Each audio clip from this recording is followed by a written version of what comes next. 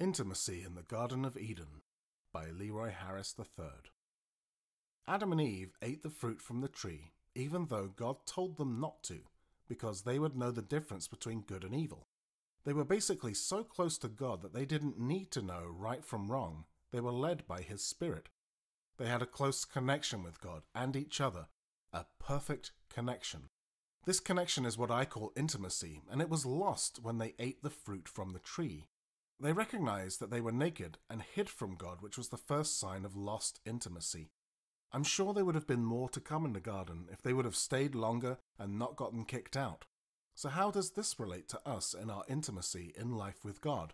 Is nakedness the only thing we should overcome to get closer to God? In my opinion, the problems we have in not having that perfect connection is that we have lost the ability to be naked in front of God and each other with our lives. We hide from each other our vulnerabilities so that we don't get hurt or embarrassed. If we were truly connected, then we would trust that God is bigger than our problems, knowing we are not perfect, and we wouldn't mind if people knew our imperfections, because God can and will fix those problems in our life if we let Him and when He is ready. We would count it all joy and rest in the Lord. So how do we fix our connection or intimacy problem? You can do this by getting close to God as Adam and Eve were before the fall in the Garden of Eden.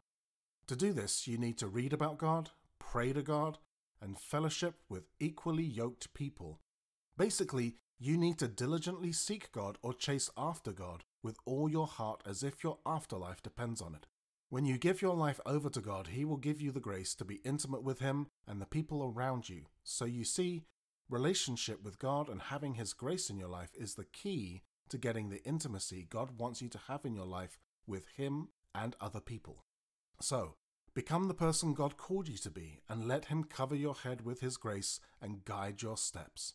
In all things, pray and press toward the mark. It is better to give than to receive.